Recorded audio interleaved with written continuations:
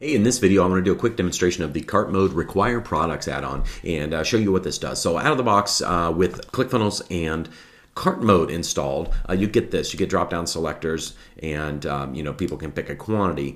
They can also check a bump. If you have a bump offer and you have your quantity installed here, then what can sometimes happen is customers can come in and they can fill out the credit card form.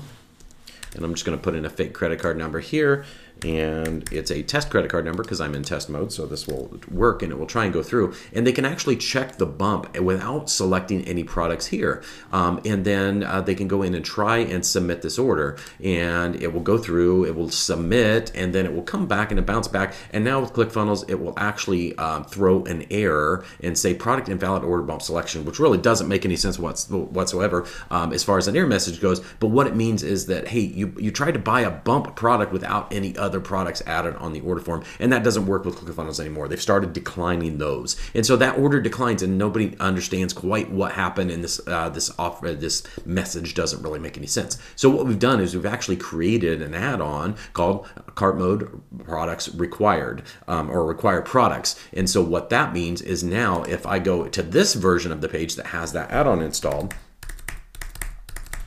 and I go in and I do the same thing. I try and fill out my credit card number, and I go in and I say, oh yeah, I want the bump, but I haven't actually selected any products up top here. Now it'll show me I've got just my bump in my order summary, and if I click complete order now, it'll say, hey, you must select a product. And then when I hit OK, it will actually scroll me back to the top to highlight, hey, you need to pick a product, and it'll take me to my quantity. So that way, and it'll keep doing that until somebody actually selects a product here. And then once they select a product, then they can go ahead and click through and submit the order just like normal. So that's what Cart Mode Require Products does, and I hope you find it useful.